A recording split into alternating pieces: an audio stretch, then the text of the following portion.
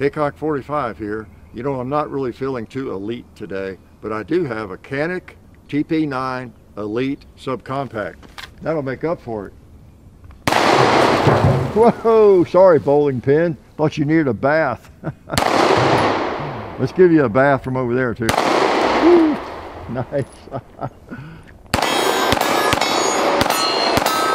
Yep, subcompact. That's what they call it, subcompact. That means, I guess, less than compact, smaller than compact. Well, let's talk about that a little bit. You know, this is the Canik.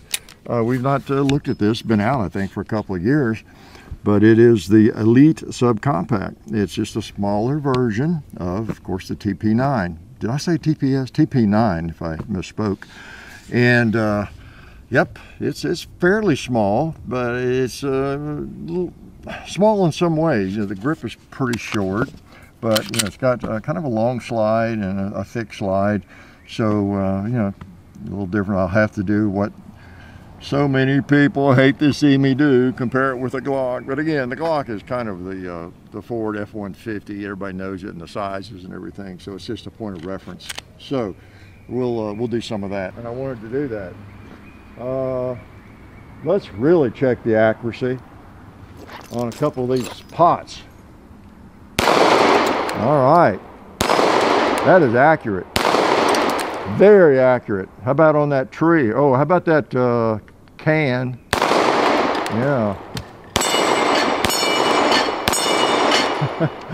All right, so the subcompact Canik, yeah, I guess it's supposed to be pronounced. But anyway, pretty nice little pistol, I'll have to say.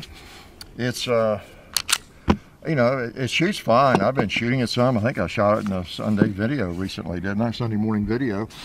And yeah, it's fine. It's a good shooter. It doesn't, you don't get a lot of recoil. Part of that's because of the weight. And I had that written down. I misplaced my weights, but it weighs over 24 ounces a little bit. It's like 24.4, something like that. Okay. And so, you don't want to really think of it as a Glock 26. All right, I mean, you can. Don't let me tell you how to think. You can think of it as whatever you like, but it's a little bigger. You notice on the length and everything. It's a longer gun. It's more like a Glock 19 really in slide length. Okay, and also in weight. Okay, so you do have a shorter slide, or grip rather, than a Glock 19. Now let's put them all three up here together. You want to? Should I put the mag back in this one? Just so, there we go.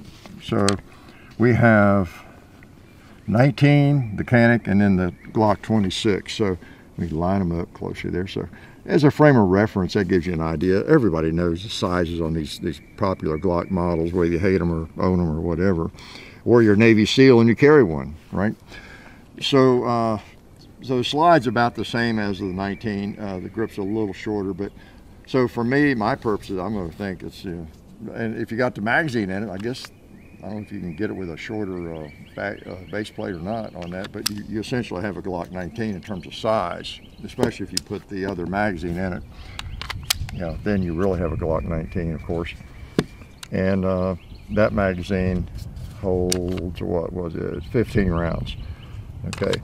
So if you want 15 rounds, you basically have, you know, a Glock 19, except it weighs more than a Glock 19 by, I don't know, 3/4 of an ounce or something like that. Okay, so just give you an idea where it fits. Now a lot of people probably think I obsess a little bit too much over weight, thickness, and size of the slides and all that kind of thing.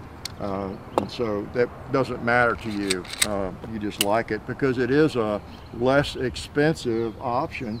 And it seems to be a quality. You know, these Caniks are nice firearms. How many people are out there competing with them right now?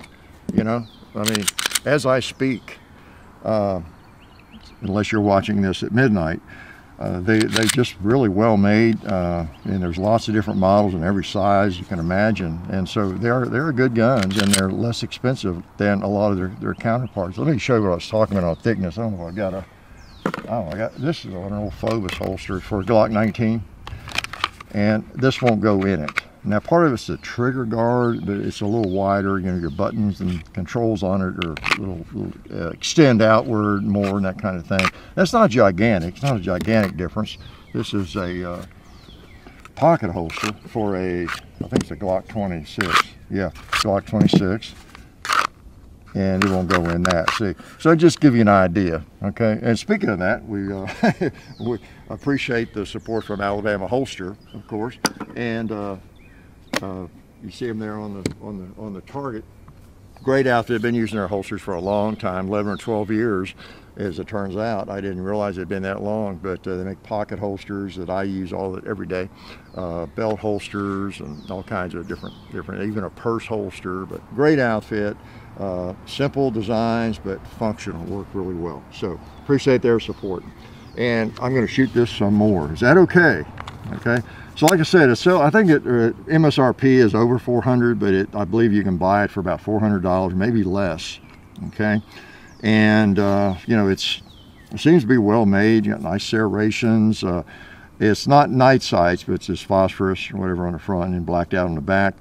And you're ready with almost any optic, I believe, on that thing. And so if you like an optic, you can go that route. Got your Picatinny rail. There's an extra back strap for, you adjust the size on that. Trigger's not bad at all, I'll have to say. And everything you read about it, they go overboard almost on the nitride coatings on the barrel and internals, the slide and everything. And then it's also tungsten Cerakoted. This one is tungsten Cerakoted, in case you wondered about the shade or the color that you get there. So it looks pretty nice. Okay, and I'm not here to hate on it. It's a good shooter. I just, you know, whenever I get a little gun with a thicker slide, it just feels a little bit top heavy to me. Can't help it. It does, but it seems to shoot really well.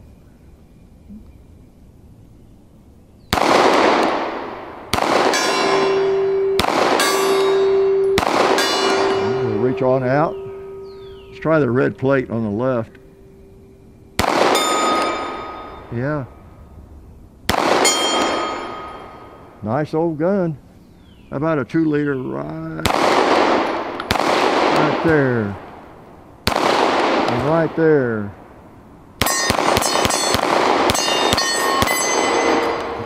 Now you might be wondering about that magazine. I did not explain that magazine. That's to my other TP9 that I have, the only one I own, I guess, my first one I bought years ago.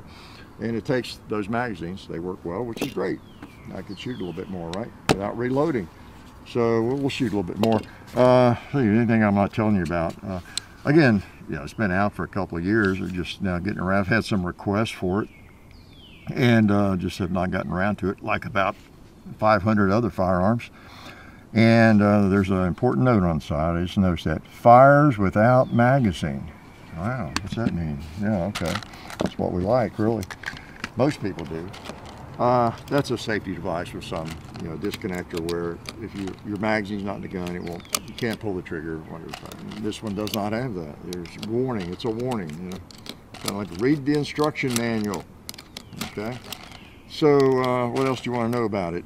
Again, a nice price option there, quality firearm. There are so many wonderful firearms being made today, and you can buy a reliable firearm that is considerably less than others. Put it that way. Whether it's a shotgun or a handgun, I guess, or a rifle, for that matter. And probably get good service out of it, probably get good enough service out of it if you're not planning to go into battle for 20 years and without the benefit of a gunsmith or armorer, whatever that might be. So we'll shoot a little more and I'll let you go. So oh yeah, you know what, I forgot to, no I didn't, duh. Oh, I'm losing my mind. I started to say a holster came with it. Where is it? It's on my belt. So you get a holster with it. I forgot to mention that. And I think you can adjust it for inside the waistband or outside. Okay. I knew that holster was somewhere. Okay. Let's just shoot something here. Oh man. Feels good.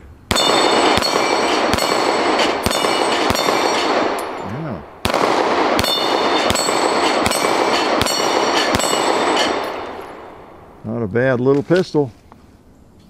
Oh, we're not going to let this 2-liter right here survive, are we? Oh, thank you. Well, way to go. Now, I'm all juiced up. Yeah. Made me mad. I had to empty that magazine. So, I can't tell you how many times I've had to wash my clothes more than the once a year that I normally wash them, because I got 2-liter juice all over them. Anyway, yeah, the Canik TP9 Elite SC is the official name, stands for subcompact. And I've kind of pointed out how compact or subcompact it is. Okay, parts of it are more like a Glock 19. The grip is a little bit more like a Glock 26. But that's what you get, kind of a combination there. And about 400 bucks, so might be something you want to look at if you're looking for a pistol in this size range. Okay, glad you came out. Life is good.